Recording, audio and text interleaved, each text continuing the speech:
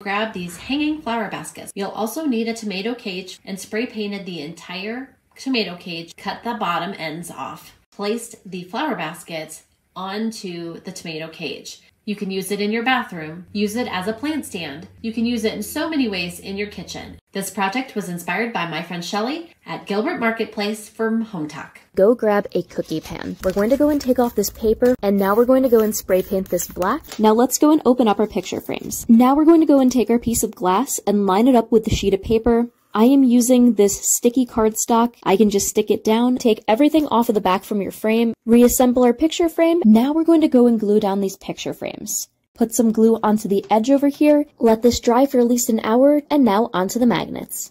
And you can go and put it onto your fridge. And now you can go and plan out your week and also your to-do list.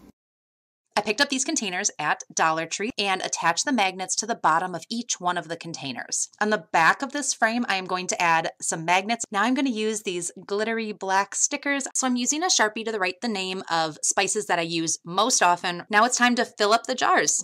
And then I can just stick the jars right on the fridge inside the frame.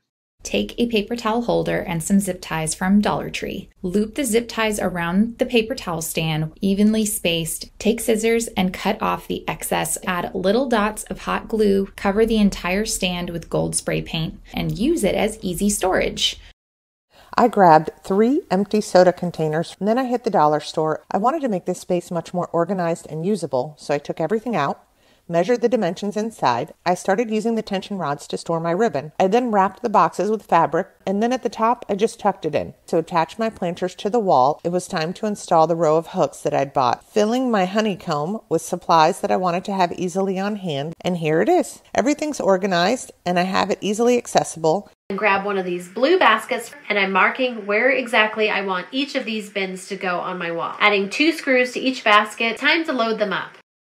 I grabbed one of these over the cabinet door hangers, and they hook nicely into the holes. You're going to need some hooks. Measure out where you want your hooks to go. I'm going to grab some bins, so now I can separate out my darks from my whites. I'm going to take an over the door hanging rack, hook it over the top of my door. This is perfect for ironing boards. I'm going to grab my iron. This keeps 2 things in one place. Take a clear adhesive hook from Dollar Tree and a paper towel holder. Add toilet paper rolls and you have easy and inexpensive toilet paper storage. Place scrunchies and hair ties over the top and you have an easy and cheap storage solution.